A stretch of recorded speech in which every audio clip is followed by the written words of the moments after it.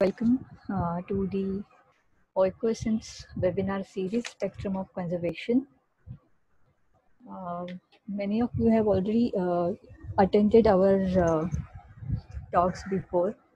So some of you might know that Oikosins is dedicated to nature education.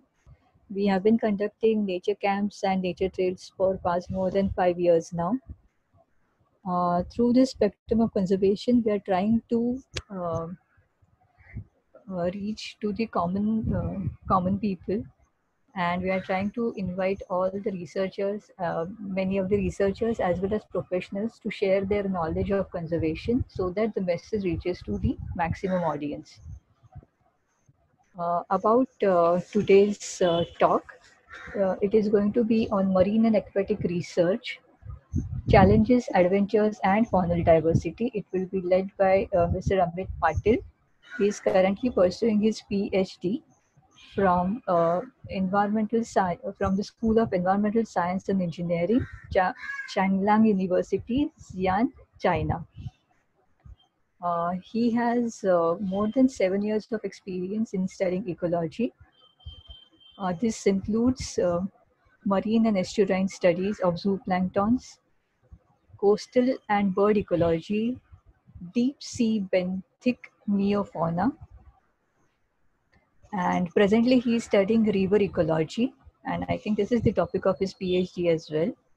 When he was in India, he has worked with CSIR NIO, that is National Institute of Oceanography, as project assistant, and with Salim Ali Center for Ornithology and Natural History as JRF, that is SACON. Yeah.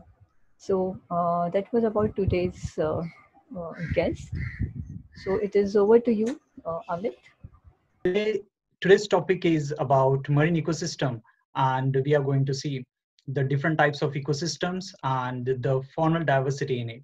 But before I start this lecture, I would like to say thanks to the Oikoessence to give me opportunity to present and share my thoughts and experience regarding my field.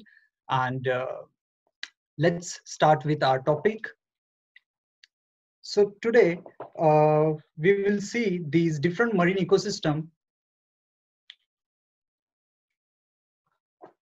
Sorry, maybe my, okay, yeah.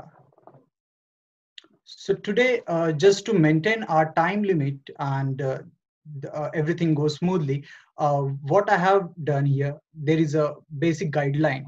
Like what we will do, we'll start from the small ecosystem and end up with the big ecosystem. It's very tough and it's very difficult to, cover all the aquatic ecosystem in 1 hour or even a small time span.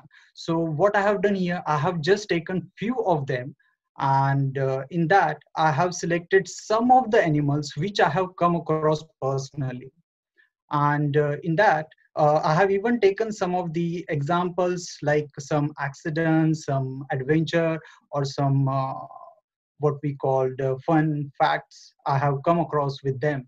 So we'll look into those things, and we'll continue our journey. So before we start with all these things, I would like to tell you about these aquatic ecosystems, because as I have told you, there are a lot of subdivision and division into it. But basically or majorly, there are only two division. Those are like fresh and the marine. And fresh everybody knows. But what does exactly mean by marine? Marine is nothing but which have a dissolved solids, especially the salts, and which makes distinguished or different from the freshwater ecosystem. And these freshwater ecosystem subdivided into another different kinds of, like rivers, streams, lakes, ponds, whereas marine, you can see estuary, you will see marshland, you will see seas, ocean. So for giving you some idea about these, I have here draw illustration. Actually, I'm very bad at illustrating something, but just to represent what exactly these systems are and how they are connected with each other. So what I have done here, you can see from the mountain, the rivers are moving and going and meeting to the ocean. But before they meet to the ocean, you can see there is a different small patch in between them. So I have given that name as a estuary. So what does estuary exactly means? These estuary is nothing but the intrusion of when the intrusion of seawater or the salt water comes into the river, and it happens because of the some tidal action of the ocean, you know. And when it comes into the river, it forms another different kind of ecosystem which is not through river, which is not through ocean, and it makes very unique type of system. We call them as estuary. You can see some green circles over here. So these are nothing but actually the systems which are like small aquatic system. They have water inside it, but you can see the lake and the wetland over here. I have given these name different. So does that makes different just because they have a different name, or does these systems are different? Actually lakes are like slow moving water, whereas wetlands are have a water but not that much as compared to the lake, but they have a more of a called as a soil, saturated soil especially, and it contains more of a plants in it. So it is like somewhat kind of a marshy swampy area, whereas in lakes it is totally different. Then when you see there are two rectangles I have showed here, these are like these shapes you can see. These are what? Actually, these are the coastal area. When this estuary or the river meets to the ocean, they have one connecting area in between them. So these areas are actually again come into contact with two different kind of systems. For example, lake, estuary, from the upward, and from downward, the ocean or the sea. So these are again makes a unique system to study or to see these animal diversity in it. So when we see, when we heard, when we listen this word, we picture something like this, river. So what we imagine always, we imagine something like green mountain, and from that some nice green color of water is moving.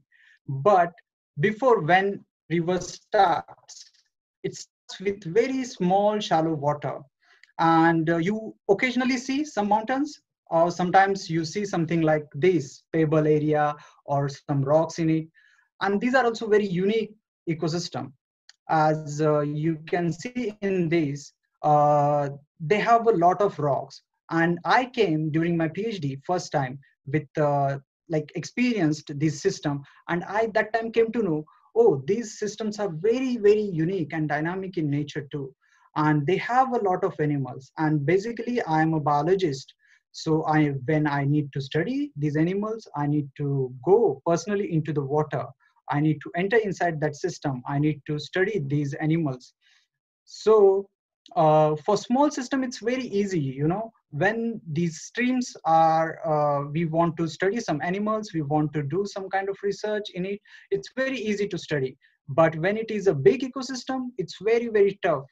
Because for that you need a different kind of gear, you need a different kind of what we called gadgets. So here what we have done, so in the first picture, you can see here, I have gone with my lab mates, and we tried to study some of the uh, water parameter. And for that, we have used some gear called as a probe. Then in second picture, you can see for collecting animals, I have used net. Then in third picture, you can see I have used some different kind of gear to collect sediment sample. So like that way, we need to, you know, when you want to study this ecosystem, you can't just study them from, you know, out of the system. You need to go personally visit them in person. And yeah, like my study is come with animals. So these are like just a representative of like how this fauna looks like. So these are some of the macroinvertebrate from the river sample. And basically in river, you will find most of the insect babies or insect larvae. I was lucky enough, and we have even during my this PhD, we have tried to highlight some of the problem related with this system environment, especially in my area where I am right now. And we tried to highlight by using some what we call the environment, river, especially like how much it is loaded because of the pollution, because of some other kind of activity. So we were lucky enough to publish into the nature and reach to the people, common people. Come to our next ecosystem, that is wetland and lake. As I have told, there are a lot of ecosystems and it's very tough to complete all the ecosystems in one lecture. So what I have, for example, I have just taken a lake because I find it is very unique. And when I was in Sakon during my JRF time, it was a very nice experience I had with that lake. So I would like to show you like how these slow moving water system are also very important or equally important as these river. So this is an example I have taken from the Maharashtra, uh, from the village called as a Vengurla, and there I had this experience of sighting a lot of birds in this small wetland, small lake, sorry, small lake. And it was so unique, when I was every time going and visiting this coastal bird survey. That time I used to be like always that why this small lake is very very attractive, and why it is taking a lot of attention of these birds.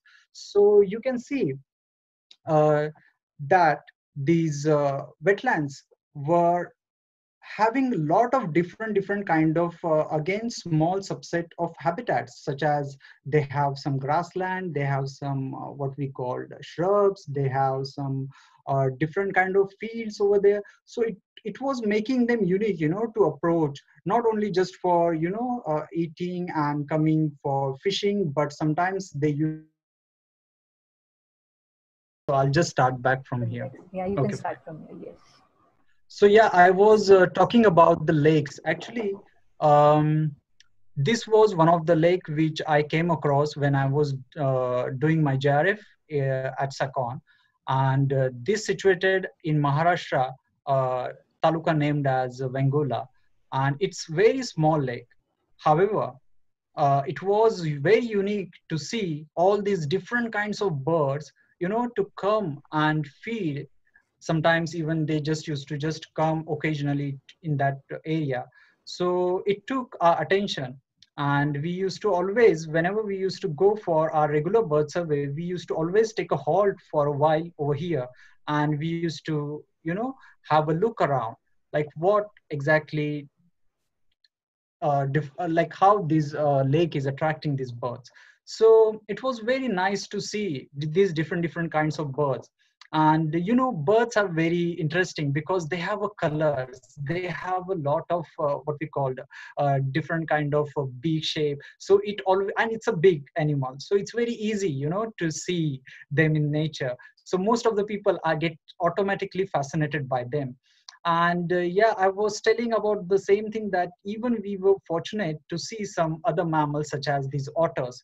They are very shy. It's very tough or difficult to see them in nature or in open areas such as this lake we have find. And it was very enjoyable, when they were fishing in that lake and enjoying themselves. So it was very nice experience. So as I was telling, it was a small lake, it was a small ecosystem. Still, we used to see these lot of birds. In this graphical representation, what I have tried to do is I just try to show you that water dependent as well as water independent birds were also there. And you can see there were some grassland birds, there were some frugivorous birds, like the birds which are dependent on some fruits and all. So that doesn't mean that if it is aquatic ecosystem, if it is water, that is not that only water birds are going to get gathered over there. So it was a very nice experience to see. And it got published in one of the conferences during 2015. So if you want to know more about it, you can definitely go and look into that paper. Then, as I was talking about, that when river comes and joins to the ocean, before that, it forms another kind of dynamic ecosystem. We call them as a estuary. And this is because I was telling it is not maintaining the salinity or some properties throughout the system. It's like estuary itself have a up, mid, and down divisions. It means when it is near to the river, the salinity or the salts in it, it's very, very less. But as you go toward the ocean side of the estuary, the salinity or the salts in it and some other dissolved solids are very high. And even it have a bank like a river, like two sides with the land. So it also have a different kind of plant. As you will see toward the river, the plants are somewhat like a terrestrial, like regular terrestrial plants you can see. But as you will go near to the ocean, you will find, because as the salinity changes, there are different kinds of plants are growing around it. We call them as a mangrove. So it is again a different kind of ecosystem, a part of estuary, but still it's a mangrove ecosystem we called as.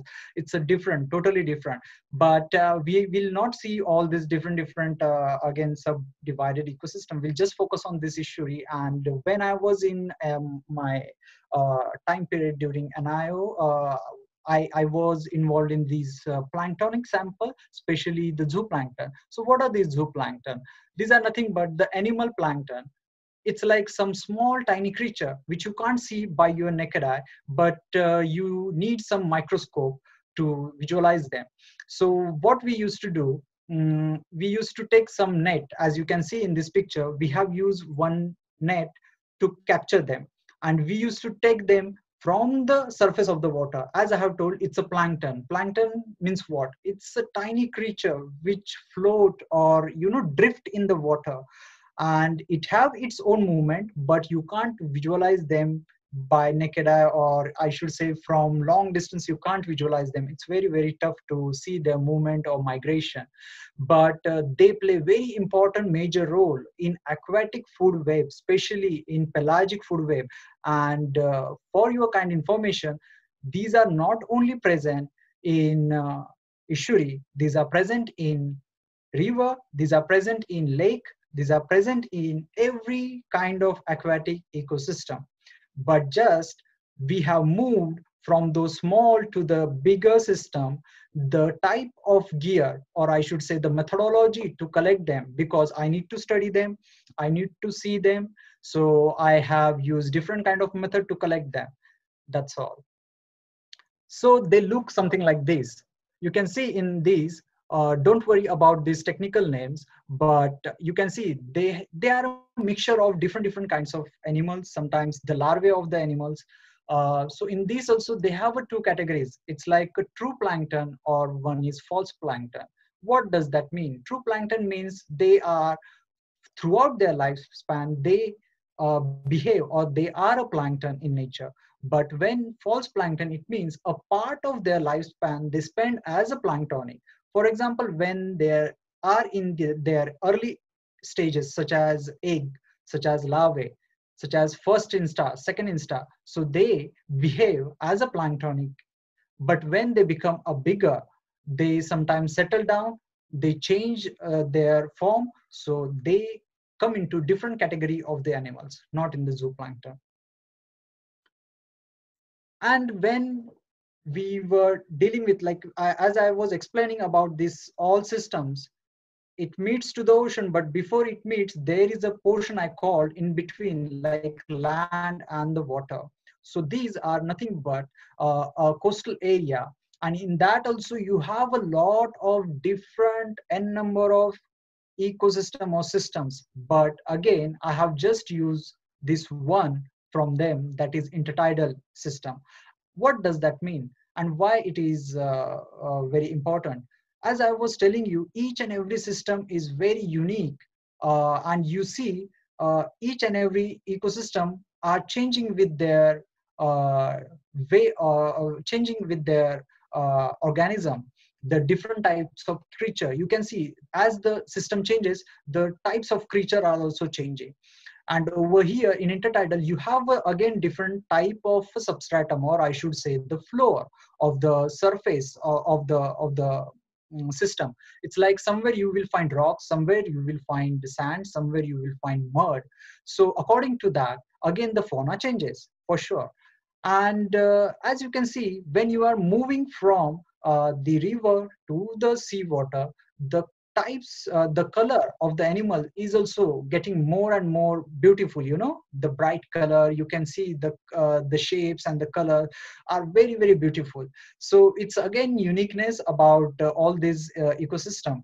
And uh, then when I was telling about this surface of the floor, like you can see somewhere it is totally in sandy nature, somewhere it is like sandy mixing with some another kind of animals like sometimes oyster, and forming another totally another kind of bed, and becoming another ecosystem. So it's very, very, you know, unique area to study for these animals. So sometimes you find some interesting fauna, not only just what we called the benthic fauna or some planktonic, but you will be able to see some birds also. So in west coast of India, you will always be able to see these white-bellied sea eagle. You know, it's very, very unique. So who is this white-bellied sea eagle? He is a raptor. It's a raptor. This bird is very huge, very big, and it always prefer to make their houses or the nest around these coastal areas. And during my second JRF time, I came across a lot of time this bird, you know, and this bird always try to make their houses on these conifer tree. So it's very interesting. It's not like when you are doing only one particular type of research, that means you are only and only studying this. No, you come across sometimes side by side to the other kind of fauna, other kind of animals. So it's very, very unique, very dynamic. Yeah, I have even come across to the plants also, but as I have told, I'm not that much good at it. But maybe in our meeting, maybe there will be some botanist or plant expert. Maybe they, if somebody is interested to know about these plant name or what exactly these plants are, maybe they will be able to tell you. So it's very unique to see them. And definitely you don't have to worry about the names and all. Sometimes you can just go and enjoy this beauty of these system is giving to you, you know. So here what we are trying to do with the second team, even our former director PA Aziz was there, and on his visit we were roaming through all this different area and habitat, and it was a wonderful experience, you know, to lively visualize these coastal birds. And it was in gregarious number, like not only one or two. When you see them, it will be like you will see a flock of these birds are feeding at a time on this different habitat. And they are very, very, you know, wonderful to see them when they are feeding just for one small crab or some one small fish also they are fighting. So it was a wonderful experience to visualize them in live. When not only just this coastal and beach, but yeah, I was lucky enough to get my scuba diving license. And when I was in Anayo, Goa, I got involved into some of the coral projects also.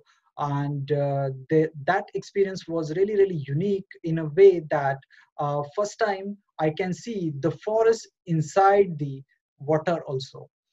As we have known about wildlife, wildlife means we always picturize a lion or tiger in a jungle.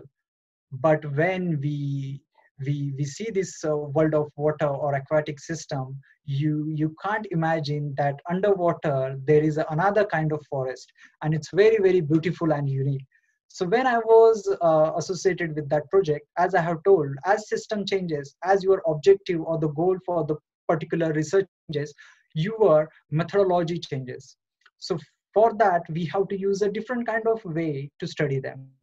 And at that time we used to have our gears, we used to have a team, and then we used to plan, and then we used to go into those systems. And you have a time limit, but when you plan properly, so everything goes very fine.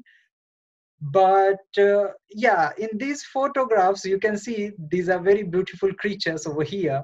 But frankly speaking, to all of you, it's very tough in wild or in nature to find these all the creatures, because first of all, when you dive, everything looks big, magnify. And if water is not good, like if the water clarity or transparency is not good, you can't see these animals. It's very tough. And in these photographs, these animals looks very big, but actually they are very small in reality. And it's very tough to identify. But as we have got experience, we started like n number of dives, then we started realizing that there are other animals other than the corals, like the big giant animals. There are some small animals also, which you can definitely document them or try to study them. So that was again another kind of experience with the coral ecosystem, or I should say in near the coastal area ecosystem. This is experience I got during my NIO RC Mumbai trip. So when from coastal you go further, the system is getting more bigger and bigger, and it's very tough or difficult to approach them in person, or by just using one or two gear you can't do it. So for that big system you need a big vehicle. So scientists develop big vehicle. We call them as a research vessel. So this is RV Sindhu Sadhana. NIO have, or I should say, our India have. This is a wonderful ship. What we India right now have. This ship have not only carry you, but all your instrument inside that. So it's very easy to carry out whatever type of goal you have to study these animals or the ecosystem, or even do some kind of research related with the ocean. So it's very unique experience I had during that time. And I would like to just show you some small, or I should say some few instrument, just to get an idea like how does exactly works. They have a lot, but and it may even look more bit complicated to you, but it's the application of this instrument is very easy. You can see they have some gray color columns. These are actually nothing but the bottles. They are a sampler. What it do, it actually do what it goes into the water and it collects water sample for us. So why does it have a lot of bottle? Like why we need a lot of number? As I have said, it's a big ecosystem, and a small ecosystem, a 1 liter of bottle also of sample will do to study nicely. But when the bigger ecosystem is there, you can't just take a small amount of water or small amount of a sample from the area, and you can't just interpret something. So we need sometimes a large amount of water or large amount of sample to conclude something, and it depends even what kind of objective or what kind of goals you have. So what it have else than that, it have even sensor to the bottom of it. And what it do, it tells you about different kind of things, such as it will tell you the depth, at what depth you are reaching. So we will get an idea like how exactly the deep ecosystem is. Even according to that, you can divide the number of sample you want at particular depth. As I have showed you in earlier slides, they have 24 sets of bottles. So you can divide those bottles according to the need of your research or to achieve your goal, and you can get sample from respective depth. But as a biologist or ecologist, for me, my task was to collect the zooplankton.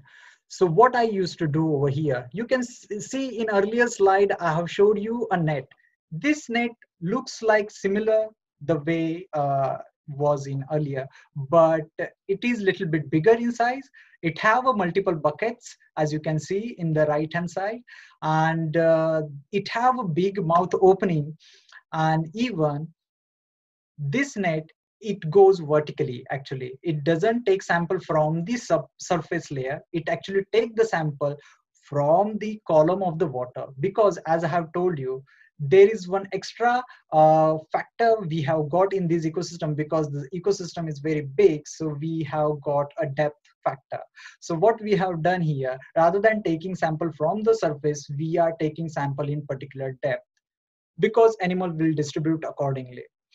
So this net goes somewhat like this into the water, and when it reach to the particular height, from bottom to upward direction will start taking the sample in it. This is a representation of some of the benthic fauna when I was studying deep sea benthos, means a deep sea animals which are residing in the bottom of the sea floor. And these animals I have studied from 6,000-meter depth. It is from Central Indian Ocean Basin. I was very lucky enough to be associated with that project, and when I was studying these samples, I was so surprised to see even the life exists after 6,000 meter also. So it was very, very interesting to see something like this, you know. So let's see some unique accidents happen during my field studies.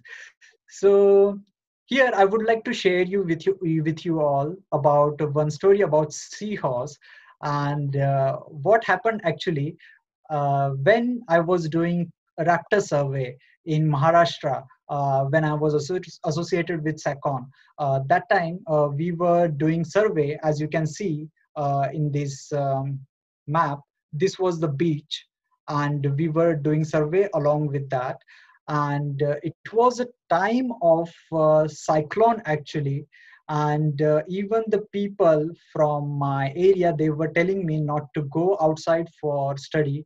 And actually it is weird for any birder, if any birder have an idea that during cyclonic condition or bad weather condition, you never go and visit any habitat to study birds. But I don't know what exactly happened that day to me. I went with my two colleagues, and then we were doing this raptor survey, and we come across something unique thing, that the wind was, you know, so high, even some of the plants were bending. And later what happened, some stuff was coming from the ocean, like from the water waves, and it is coming on the beaches. First I was little bit not worried. I just neglected that thing. I thought maybe it's some kind of a rock or some wooden piece which is coming and getting thrown out of the ocean. But later it happened again, and I was a little bit curious to see like what exactly is coming from the sea. And then when we went and we find this creature. So it was very, very interesting to see. And not only one, we got three different individual, different time, and on the same day itself. And that was like very interesting to see. But we were just only fortunate to save two of them, because third we were very late to, you know, go and reach to that area. But we were lucky enough to save two of these seahorses. You can read more about this paper in our current science publication if you would like to know about this unusual behavior. Yeah, approaching any ecosystem is not very easy, especially in the aquatic. There are a lot of different creatures, you know, like they always try to aware you or say you that please keep a distance from me. So yeah, we used to be a little bit careful whenever we are trying to sample or whenever we are trying to approach those areas. And that time we used to come across lot of different danger creature, I should say. They can't kill you, I'm not sure about, because I have not yet luckily that come across with some such a kind of creature. But yeah, like these creature you can see in one left hand side corner. This is blue purple color, one jellyfish looking like a thing. It's a Portuguese man of war. During previous ancient time, these Portuguese people, they used to use in the war to paralyze their enemy. So you can see how harmful or how powerful this creature can be. We have seen a lot of times, and it's very very danger when you are approaching and when you are doing studies. So you have to be careful. Even when I was diving, I used to come up with lot of fishes, lot of some other creature, but this is one of the very like beautiful but danger creature I come across, that is lion's mane jellyfish. It was a very huge. The water was so turbid that we couldn't able to, like, first I have saw my two other colleagues were actually busy with taking some photographic evidence of another area, and they were doing some calculation over there. And I was just look something like turbidity, like too much into the water. I thought maybe somebody throwed some mud or sediment in the water, but later on I came to know that it's something not non-living, it's a living thing, and it have a long tentacle in it. So it can't kill you, but it can maybe make you paralyzed inside the water, and it's very very danger or harmful. So like that way, it's very danger, that you have to be little bit careful whenever you are taking or doing the research. And definitely for doing any kind of this research, you need to be having a good team. Without good team, it's very very difficult or impossible to work. And I was again had very nice people throughout my whole journey, and because of them it made possible. And definitely for being in research, maintaining your this encouragement and enthusiasm in this field, you need some kind of inspiration or motivation. These are the people in my life who were always pushing me to do more and more. If I have some problem, if I don't understand anything, these people are like always be there, and they used to solve my issue. They used to motivate me. No, no, no, you can do it, you can do it. So it's very I should say important to have some people in your research journey who will motivates you. And definitely I would like to say thanks to my funding agency, to my previous institutions, and Oikoisans to give me opportunity to share my thoughts over here.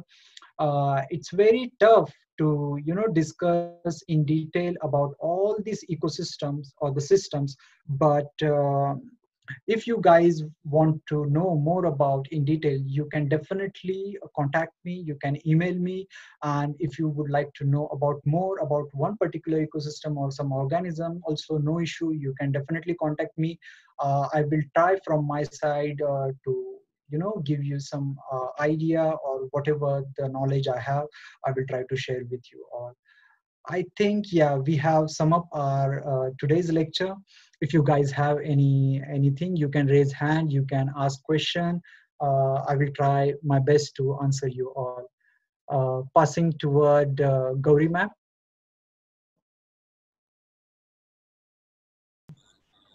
Yes, Amit, thank you so much for this lecture.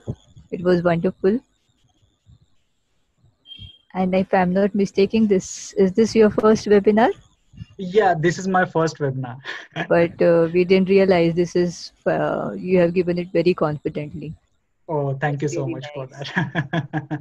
Thank you so much for giving me this opportunity. Yeah, really, really. And yeah, I think we have got a nice number of people too.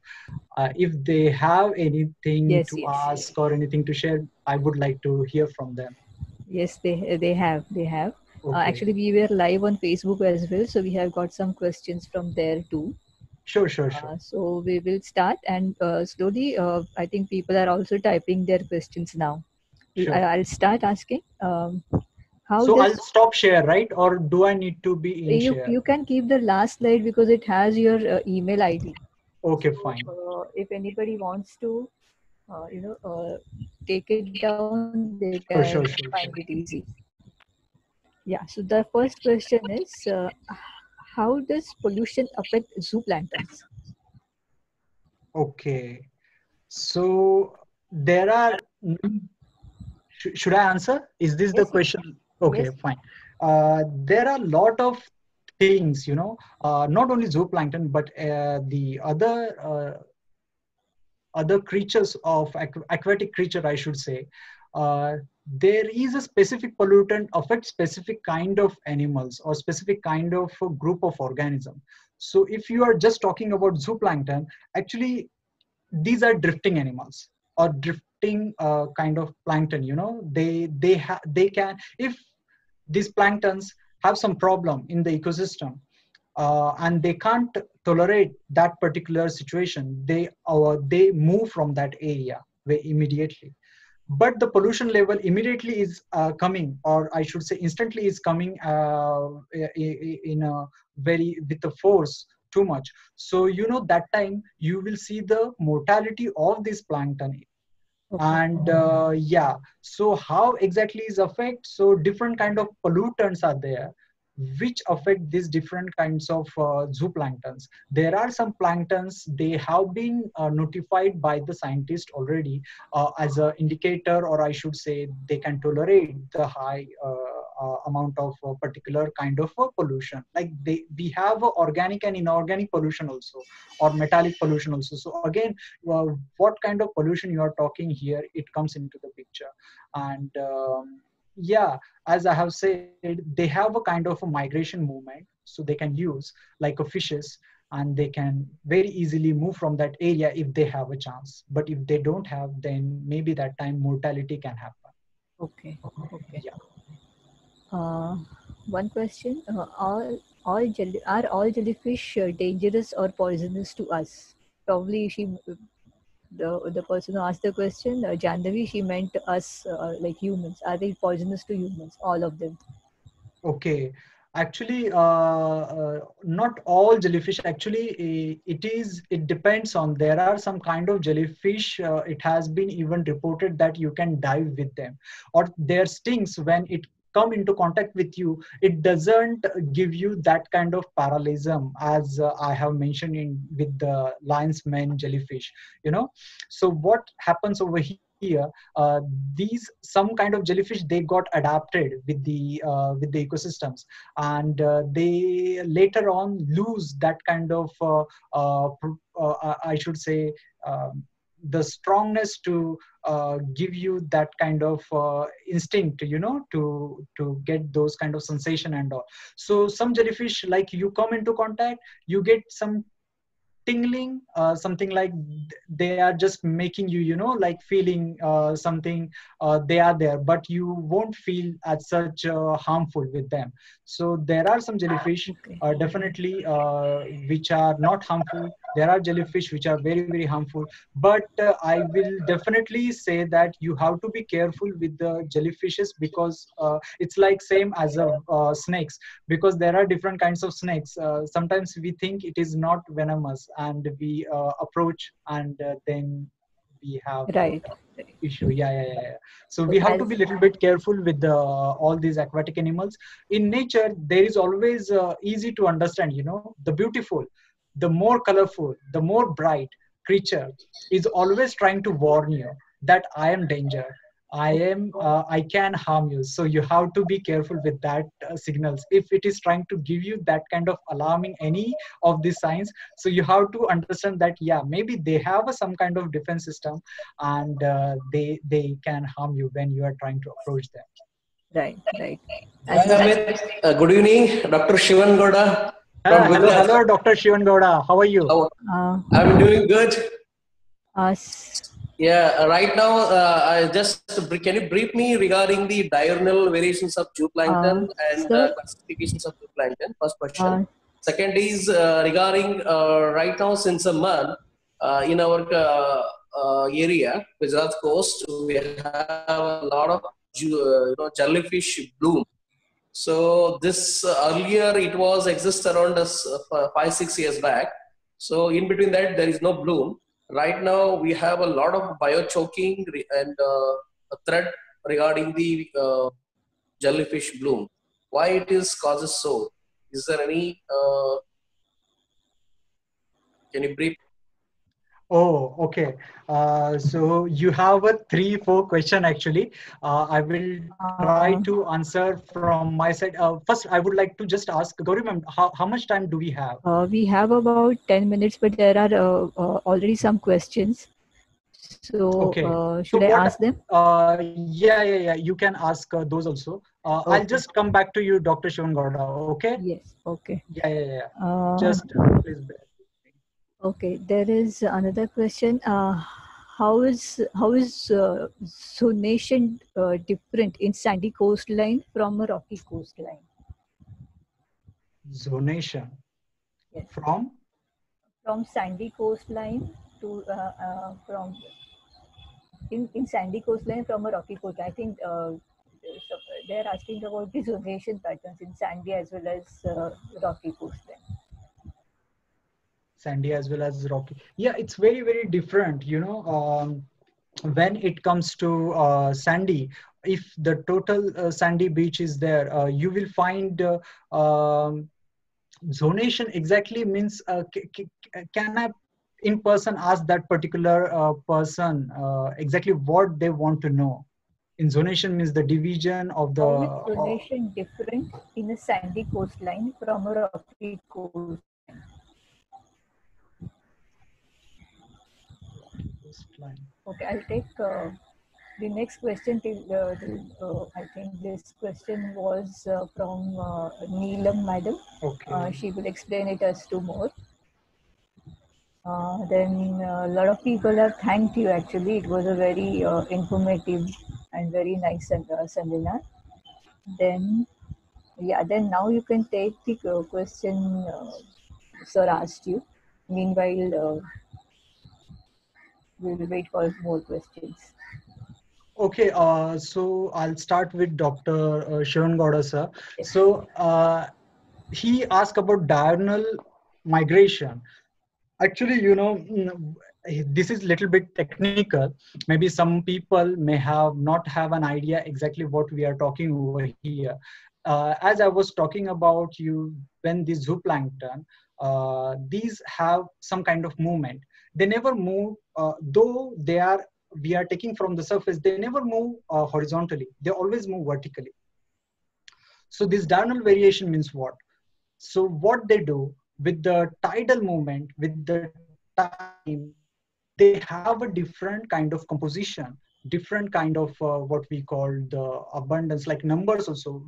So when we have the highest high tide, when we have the low tide, and in between also there is a time period, like after each even half an hour or 1 hour, when you do the sampling in the same particular spot of the area, you will see the composition. Like if there is a 15 different individuals are there in that zooplankton, maybe after 1 hour when you will try to find, you won't be able to see. You will see only 10 or maybe sometimes even 2 also.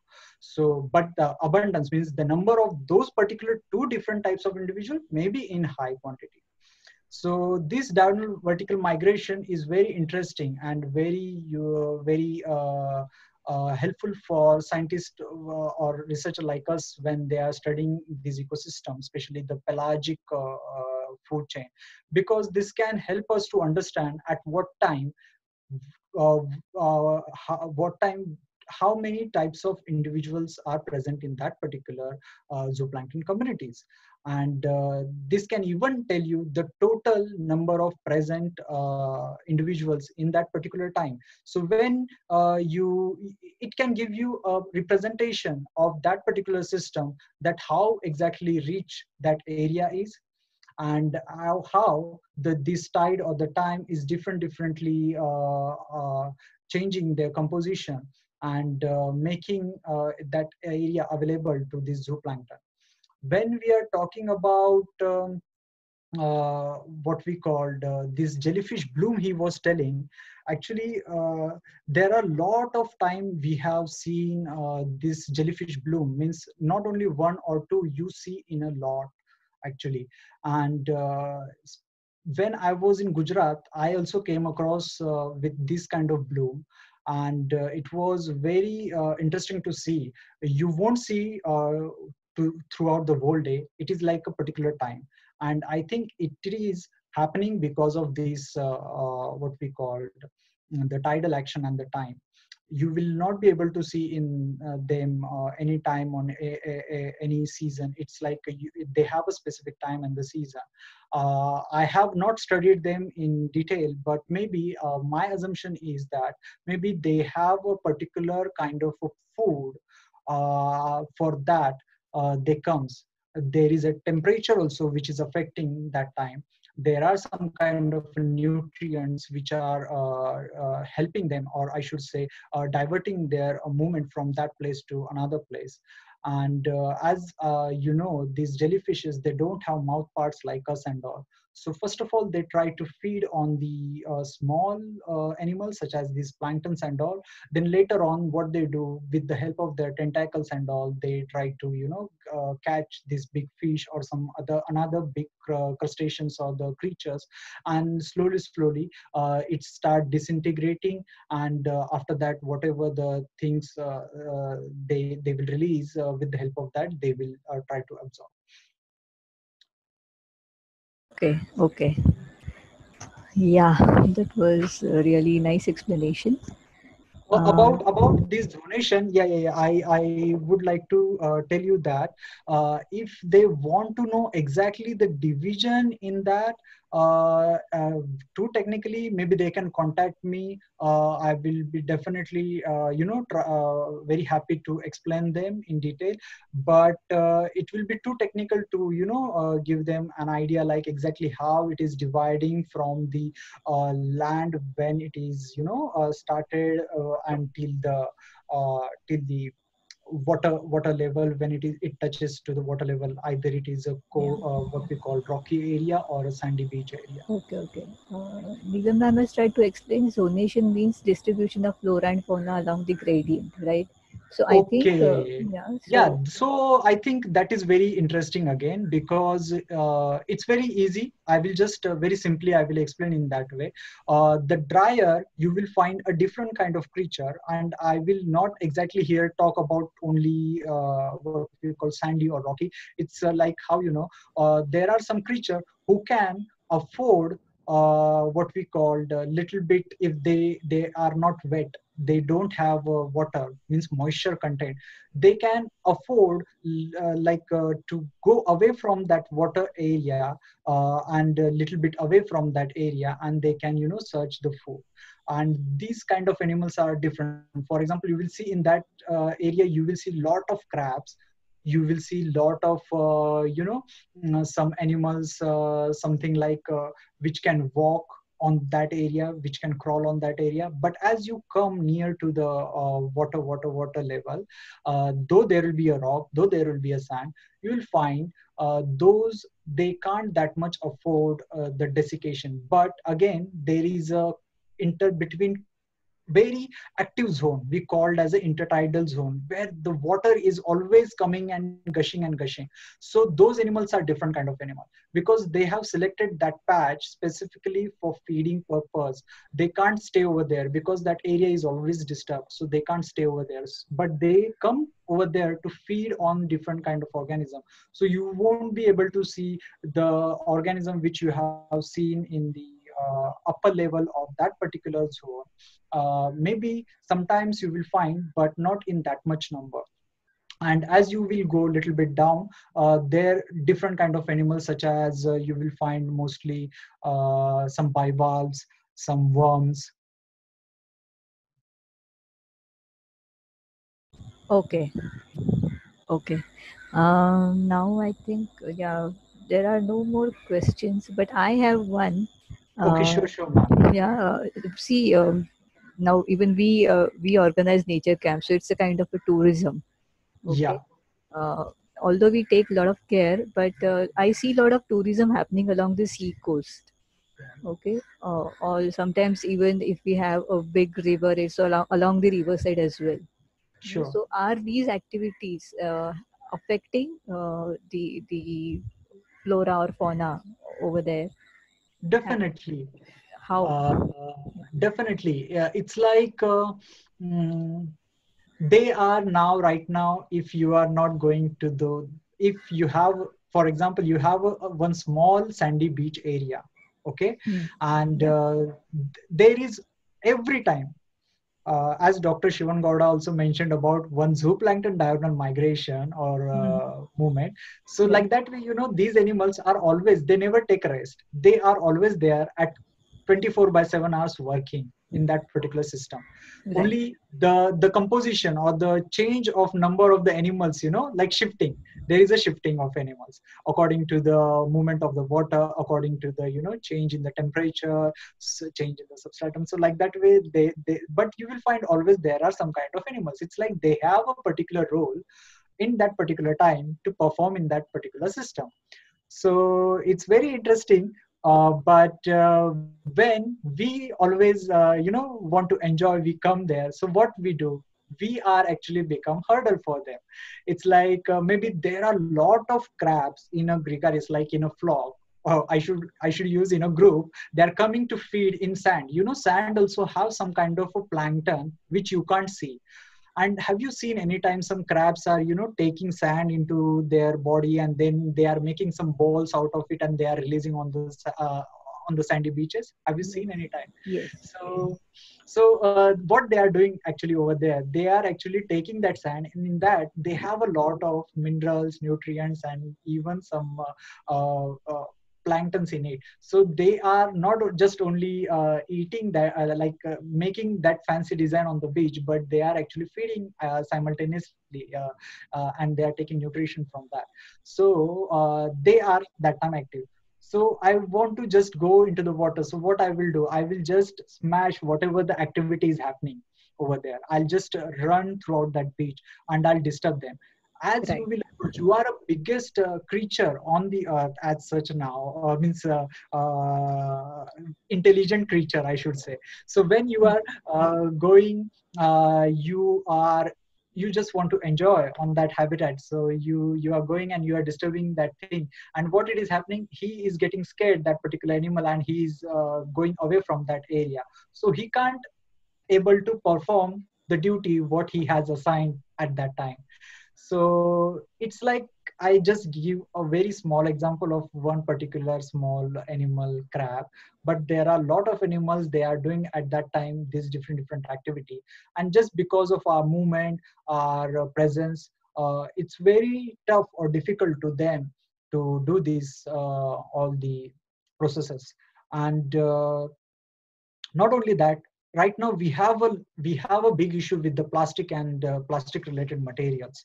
So what it is happening, it's like now giving lot of problem with all this aquatic ecosystem, because it's everywhere, and it is making tough in a way that for them it's impossible sometimes or difficult to access their home, their area, sometimes for roosting, for resting, sometimes for feeding. So it's very tough, in that way, that we are directly actually affecting them. And that can cause a problem. But if it is happening one person or two person is different, but when it is happening in a amount, it's like a big impact on them. Right. So basically, whatever you are doing, you have to be really careful. It's something called as responsible tourism that everybody Yeah, we should have to, follow. true. Right. Right. So on this note, I think yeah, we have come to the end of our session because I don't see any questions there. So thank you so much, Amit, once again for carefully answering all the questions and so patiently. That's really nice. I'm not sure about whether I have, given them satisfactory answer or not, but definitely if they want to know more, and if I have misspoken something, they can definitely contact me. They can tell me, and I'll try to improve that next time. Yes. I'll work on it. Yeah. I would like to say one thing. The white-bellied seagull that the photograph that you showed, and it was sitting on the tree. Yeah, that was the angiosperm. and that is Caesorina aquisitifolia, locally called as suru. Here. Okay, Suruho. Okay. Yeah. Yes. Yeah. It's a conifer plant, basically, right? No, that's No. angiosperm. Oh, angiosperms are not conifer. Oh, thank you for correcting me. That's Actually, okay. It's okay. these are the things, like we biologists or ecologists, especially who That's are okay. dealing with Perfectly animals, okay. yeah, it have a problem. Yeah. We are all are here to gather the knowledge, so that's perfectly okay. I didn't know even Yeah, the thank you, 1% thank you. of all what you said, so that was fantastic. And I would like to also thank all the listeners. Uh, you all have been wonderful throughout the series, as I keep on saying at the end of the every series, and every time we get good listeners and very good questions come up from all of them. Thank you so much for this. Your support means a lot to us. So thank you so much, everyone. Yeah. Thank you, Amit, Yeah, once again. thank you, And thank you all. we will end the session. Thank you.